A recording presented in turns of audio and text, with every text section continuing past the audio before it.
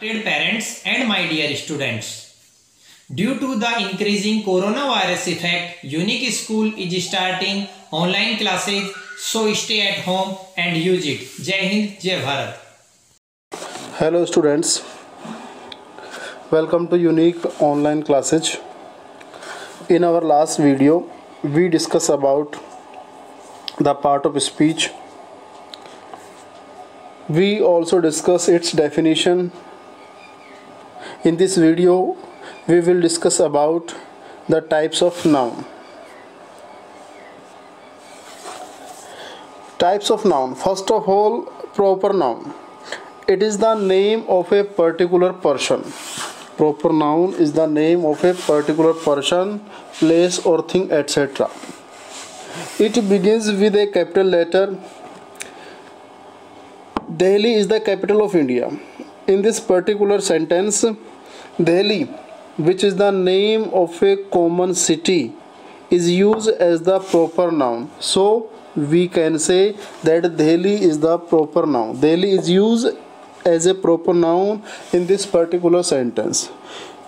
In this sentence, India is also a proper noun because India is the particular name of a country. Country is a common noun, whether India is a proper noun. So proper noun is the name of a particular person, place or thing, etc. Let's have some another example of proper noun like Govind, Akbar, Ram. When we talk about boy, a man, it is called common noun.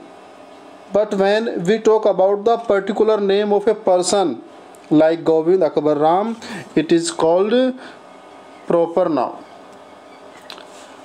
When we talk about the cities of, it is common noun. But when we talk about the particular name of the city like Delhi, Jaipur and Alwar, it is proper noun. Like as Ganga and Himalayas are also proper noun. The second is common noun. A common noun is the name said commonly for every person, place or thing of the same class or kind. In this sentence, Ram is a boy. The word boy is used for Ram. So we can say that boy is a word that is used as a common noun. He is a doctor. Doctor is a common noun because it is not the particular name of a person. It is used as a common name. It is the profession of the man. Dogs bark.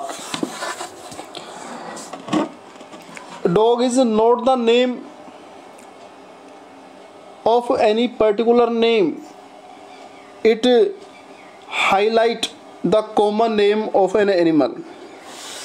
Third is collective noun. A collective noun is the name given to a group of person, place or thing, etc. I live with my family. The given word family is collective noun because it is used for family members like as army, jury, team, crowd, bunch, gang, herd, pair, staff, group are also called collective noun. The fourth is abstract noun. It is the name of a feeling, emotion, action, quality, state, etc. about which we neither see nor touch. Abstract noun we can't see nor touch, but which we can only think of. So they are called abstract noun. In addition, we can say that abstract noun is invisible. We can't see him or nor touch.